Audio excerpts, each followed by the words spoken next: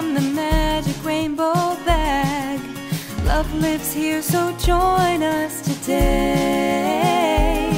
for Heath's Barnside Chat. You can find us in Campbellville, Ontario. We have rescued chickens, pigs, and cows and goats. We've got plenty more farmed animals, big and small, all for love and love for all. Welcome to Heath's Barnside Chat. We take your questions from the magic rainbow bag. Love lives here, so join us today for Heath's Barnside Chat.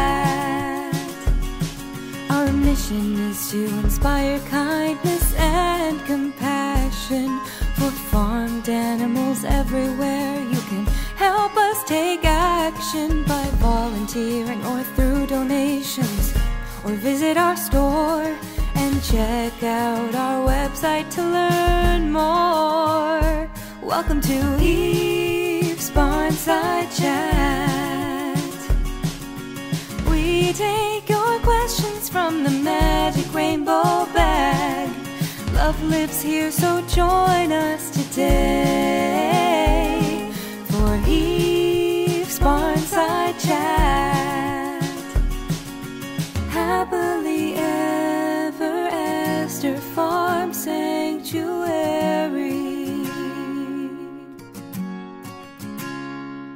Hello, friends! Hello.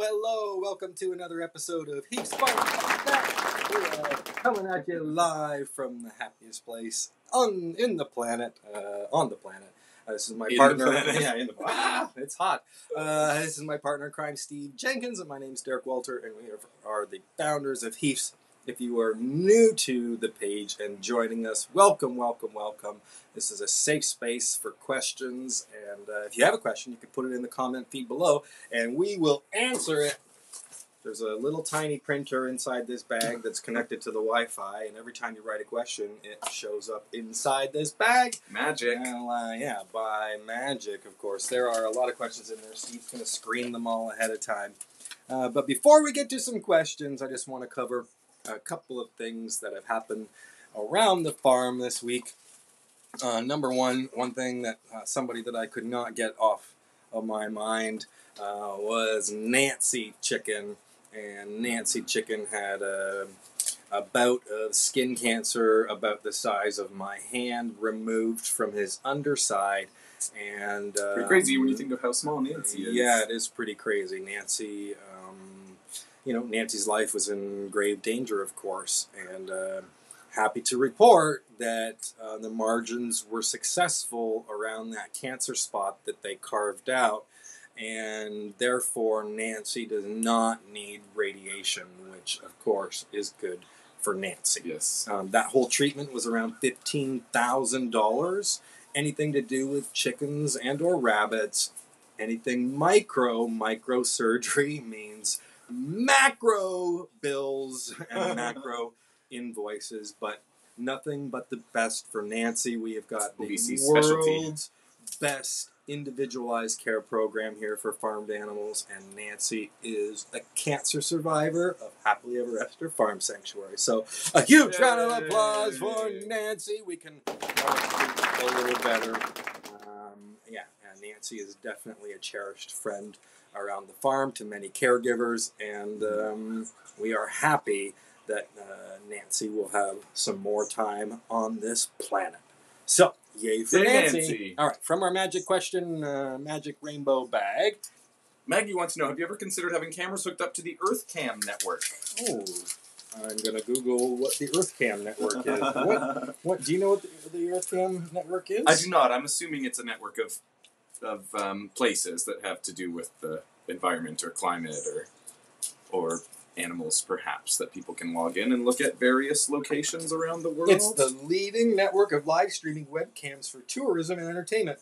There we go. So there we are. Kinda. So we have not really explored that method. Could be interesting. It could be interesting. We could have live cams available during, special times or special periods. But from folks that I have spoke to that have live cams at their farm sanctuaries, they heed a lot of calls and concerns for regular, everyday animal activity. So the pigs might get into a little fight, and then the email lines would light up and the telephone calls would come in to let us know that the pigs are fighting. Or perhaps injuries that are already known about are being reported on hundreds of times. So it can be a hindrance as well as it can be entertainment. But at this point, we have made the decision that we will not have live cams 24/7 around the property. Nor could we have that streaming capability to do that. We would have to do an enormous upgrade to the internet. And we're happy where we're at right now. Yeah. There's around 50 cameras, and they all go to my phone and or anybody else's phone, whoever's in charge for that day. And it's an amazing system that's gone up, but it's just live for the caregivers. Yes. Good question. Joe Murray wants to know, does Esther approve of your outfits for live video? I don't know. She doesn't seem to be putting up a fuss right now. She's avoiding eye contact. She is avoiding eye contact. But we do have somebody that always joins us when we are here. And he's always right here. My big man, what are you doing? He says, well, I'm always here. I love to be on the Barnside Chat. Remember, folks, if you have a question, you can put it in the comment feed below. And one of our kind admin volunteers that help keep this a safe space, if it's an appropriate question, they will hit print, and it will print into Stephen's bag here. Okay, no name on this question. Do you have another large barn like the one in the background? Nope, that is the largest barn. The large barn. Yep, that is the main barn. So, nope, that is it. We do have 4 barns. What? 1, 2, 3, 4, 5 barns, actually, and one more going up. Yeah. So so they're much smaller. How big are those barns? 20 by 30? Well, And the other one's 30 by 40 or something, isn't it? The cow barn's quite large. Good question. I'll have to look that up. They're good sized barns. We have built some new animal shelters that are very large and very lovely. The barn behind us is 80 by 40, roughly. That barn. Plus the hay loft. Plus and all the that hay stuff. loft, yeah, of course. Kim Walling wants to know, will you be doing tours this summer? So all sources. Get ready to boo everybody. I know. Boo! I'm not going to answer that one. You can read between the lines on that one. At the moment, we're not sure, unfortunately. Yeah, at the moment, we're not too sure. Restrictions. Our first important, the thing of most importance is keeping the caregivers and maintenance personnel all in tip-top health. We have such a lean staff that even just 1 or 2 people getting sick can really mean a big disruption. So we are not having tours at this point, but they might come out with a magic pill and they might send everybody the magic pill in the mail, and we all take that magic pill and we'll all be healed. So we'll see what's happening. Ways to help out Heaths. You can become a monthly donor. You can donate one time, and you can go to happydayforesther.ca, or you can donate to the Amazon wish list. There are a number of consumable items on the Amazon wish list, which you can partake in. Piggy fight, that's okay. Yeah, there's a big piggy fight. That was a longer one. It was a little bit of a longer one. The thing with pig fights is usually they're silent. Those are the bad ones. Are the bad ones? The silent fights are the bad ones. And the ones where they're screaming is usually when they're running to get away from each other. So I think that was just his screaming to run and get away. Yeah. Hazel wants to know, is Esther Shares the same as Bear Care? That's a great question. No, it is not the same as Bear Care. They're all great questions, but that's really good. Bear Care is the individualized care program that we have here at the farm for all of our residents. And Esther Shares is a program that is out there to help support other farmed animal sanctuaries and their unexpected medical costs that could arise. Steve's going to tell you a little bit about the Esther Shares program and why it exists. Yeah, the Esther Shares program came about when we were doing the CT scanner project when Esther was sick. And a whole number of things became very, very obvious to us during that. One, last but not other, or first and foremost, being the unexpected cost and how ridiculously expensive it can be when you have a resident get sick and you don't know what you're dealing with. It can be crippling at times. And thankfully, we had some extra funds from that campaign. And we took all of those funds, every dollar of it went into a separate account that we called Esther Shares. That's what helped us develop the Esther Shares program. And like Derek said, all of those funds are used to help other sanctuaries. That money is not used by any residents of Heaths or Esther, but used to help other sanctuaries when they have similar situations and unexpected medical bills come up that, like we said, could be very problematic if you're not prepared for it. Or sometimes you've just had a resident come back from the hospital and somebody else gets sick, and it can be a real issue, and there's nothing cheap about vet bills, especially if it's a chicken, as we discussed earlier. So really cool program. We've been able to help a whole lot of sanctuaries and animals with that program. We love it very, very much. I'm super proud of that. The Esther Shares program, you can find all about it by heading over to happilyeveresther.ca. Click on Esther Shares, and then that will open up a page, and that can you can fill out your information if you run a farmed animal sanctuary. Tells you about everything it needs, how it works, how you can register your sanctuary, what to do to get approval. So there's three easy ways. There's 3 steps, 3 easy steps. Number 1 is sending in your funding request. Number 2 is processing your request. And then number 3 is, of course, receiving payout for your request. And there are some stipulations and rules you have to follow in order to get reimbursement. And then step number 4 is staying in touch. We love to hear about how that specific resident is faring out. Here are some sanctuaries that we were able to help last year.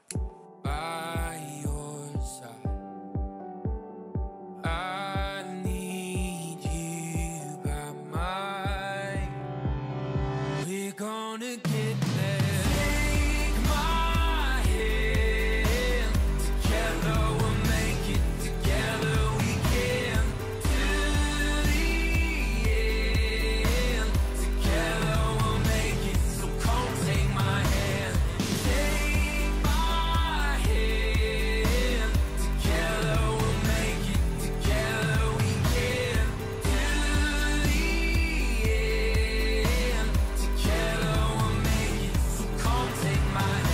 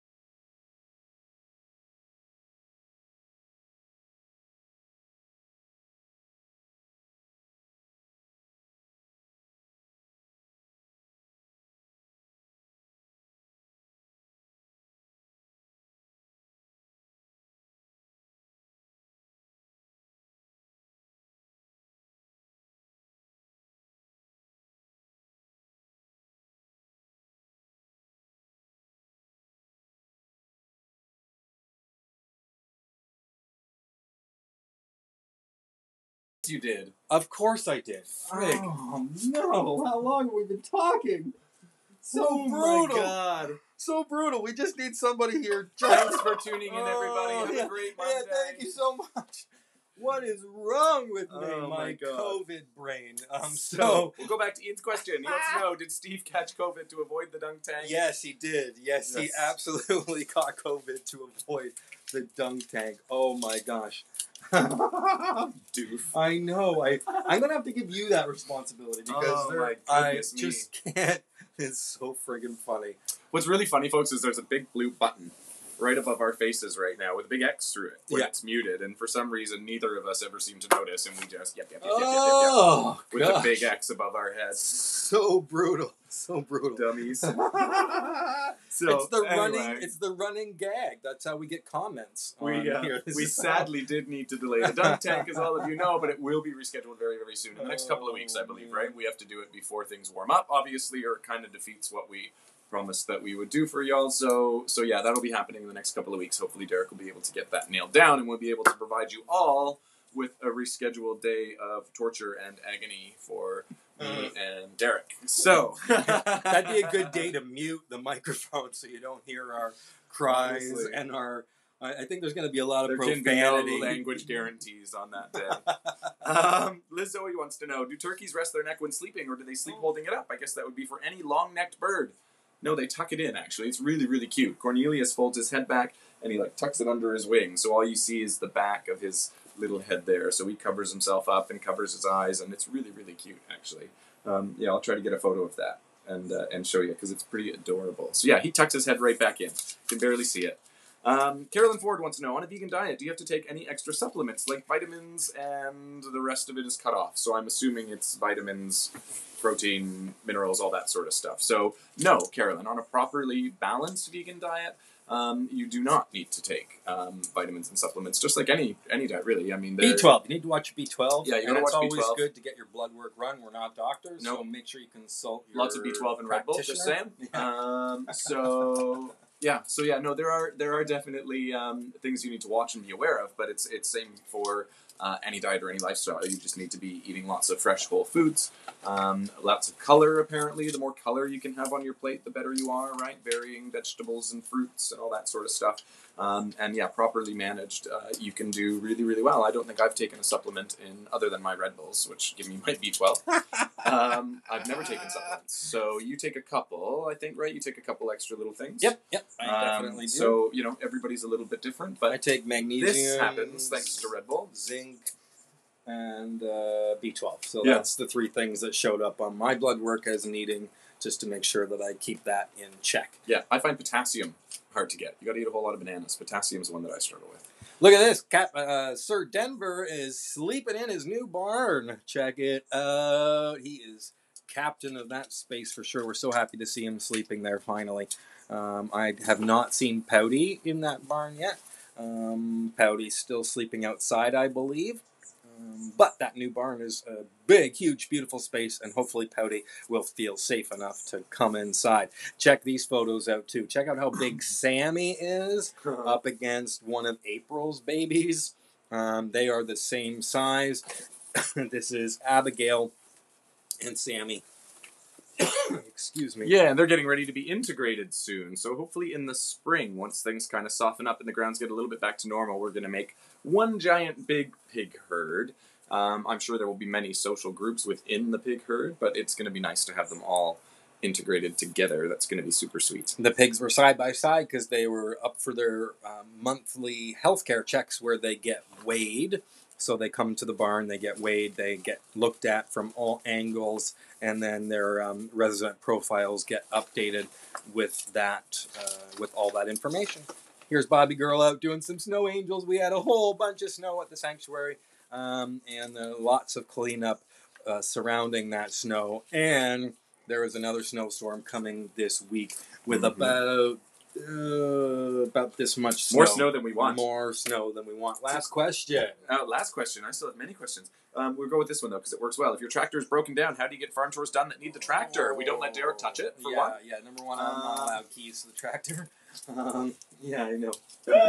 Did you see that pylon I sucked up the other day when I was using? God. The pylon, I backed in too close with the auger, and the pylon, like one of the big ones too, just went and sucked out and shredded into like a million pieces. Oh, goodness me. So we can't do anything without so there are chores that we have to either wait on. Not too many, thankfully, but there are definitely a few. Feeding out of the cows is one of the ones. One of the things that we can't do with the big rounds. So yeah, we just use the small bales instead. But if we get a snowstorm, we're up the creek, no paddle. We have to end up calling somebody in. Now, thankfully, knock wood, That hasn't happened this year. Is the tractor back yet? The tractor never left. They were able to fix it on Sweet. site, Yep. thankfully. So we'll be okay with this next storm. If you have a question that you'd like to put in the Magic Rainbow bag for us next week, all you have to do is put it in the comment. Am I going to rapid fire below. a couple of these? No, that is all the time Oh, I that have we to have save these for for today. next week. There's some really good ones, Because too. I have a video clip to show you about removing some snow and pylons. And pylons. Friends, my name's Derek. My name is Steve. Have a wonderful Thank day, you so everybody. much for tuning in. Keep your eyes peeled for the Esther Shares campaign. We really need your love and support so we can keep that going. See you next week. See you later. Bye-bye. I'm here with the big green tractor and we're gonna go plow some snow. We got a record-breaking amount of snow in the past couple days and I need to make sure that the North Service Road is passable for emergency.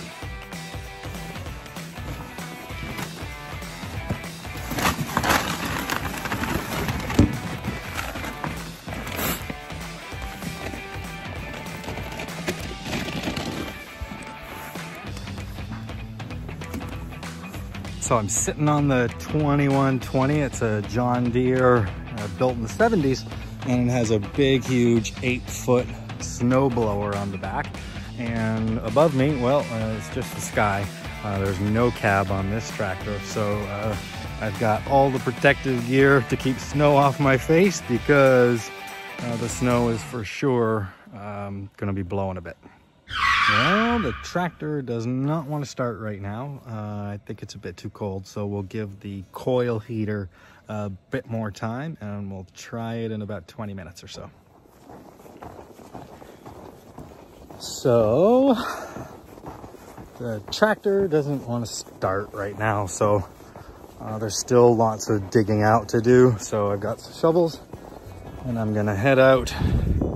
This is the north road here. You can see the pylons and you can see where somebody has trekked out there once or twice already.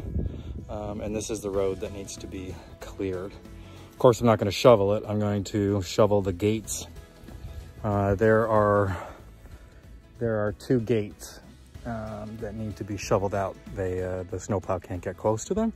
And so I'm going to go do that, and then I'll come back and check on the tractor, and hopefully the battery on the tractor is charged, and hopefully the tractor is warm enough to start. So kind of a comedy of errors here, but that's what you get.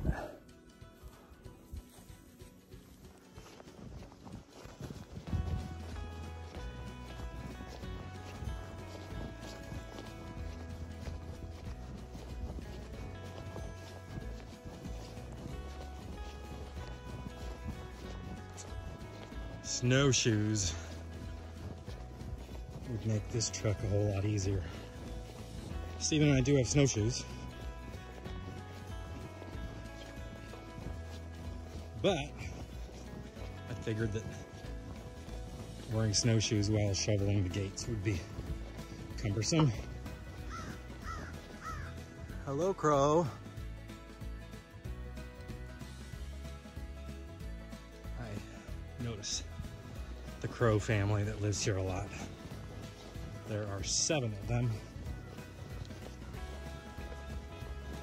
And they often greet me when I'm in the hot tub and hang out in the goat pasture.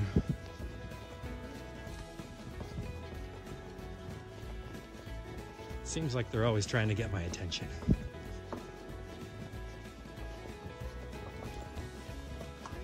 Here's where a little critter got that far and then turned around.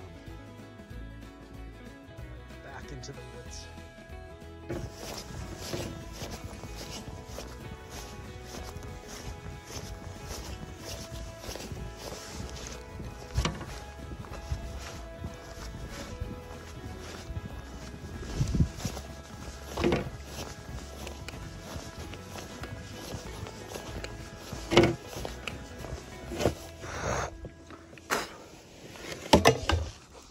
Whew.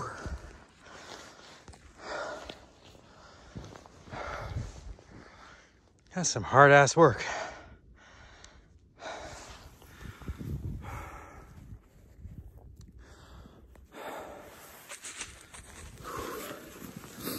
I am winded. That is one heck of a hard walk. I definitely should have wore snowshoes. But now that we're here, I can dig out this gate so that the snowplow can come through easily. The reason I got to dig it out is because there's just too much snow. And if we pull too hard on the gates and reef on them, and we keep doing that over time, these gates won't last long. So it's important to dig them out and do what needs to be done right. And that way that will last a long time.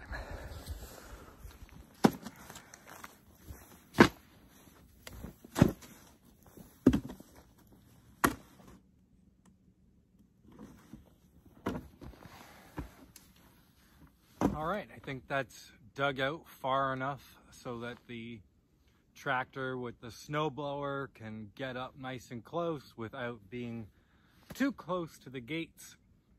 And then that way, that will allow us to open them. There's a ton of snow, and there are over, probably 30 gates that need to be dug out. So it's going to be a long day for the staff and for the volunteers. And hopefully I'll get this driveway dug out tonight. Whenever it snows this much, it is so important to clear all of the access gates for emergency. The last thing that you want to be doing in an emergency is digging out gates and digging out trailers and digging out trucks. And so there's a lot of snow that fell. This is quite an accumulation. In places there's about 16 inches of snow. And we haven't had this much snow since we moved here, all at one time, that is. I know quite a few people didn't make it into their shifts because they just couldn't get out, you know.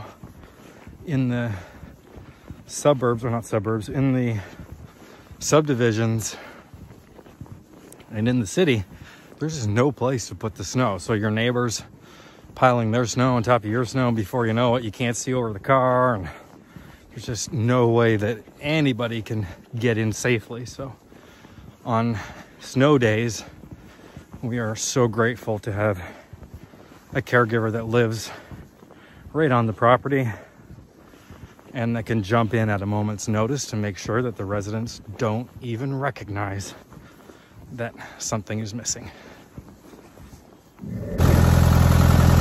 Well, I forgot to film the triumphant turnover. It started. So that means we're gonna have a fun afternoon. Here we go.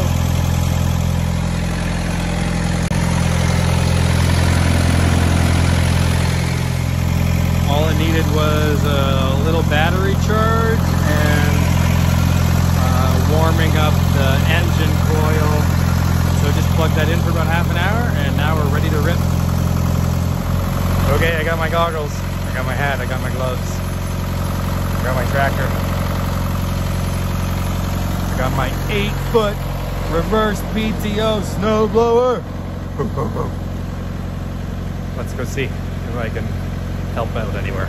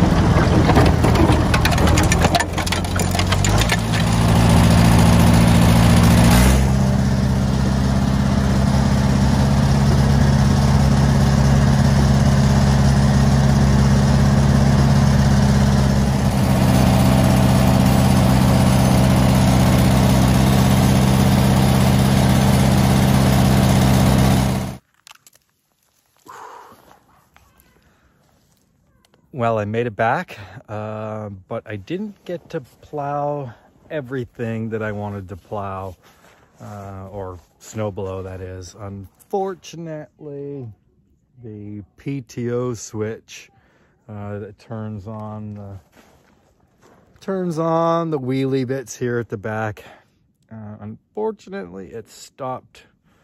The switch stopped working. So that's it for me for today. I do not know how to fix that, and we'll leave that for the professionals.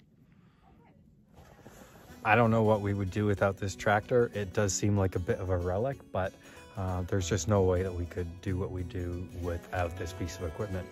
We have over 3,500 feet of driveway to clear, and about the same in pathways, and it feels like a million gates, and we just could not do this without this old girl. I've got some news for Kevin. I'm going to write him a note and let him know that the tractor started broken and we are ending broken. So hopefully there's no more big snow dumpings before we can get the tractor fixed and returned back in working order. Thank you so much to the monthly donors who help us with the ongoing expenses of this place. You never know what you're going to get. And today it was 16 inches of snow. See you next time.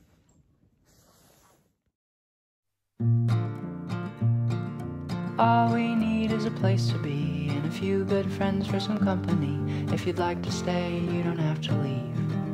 We'll leave the lights on and the door unlocked. If you drop on by, you don't have to knock.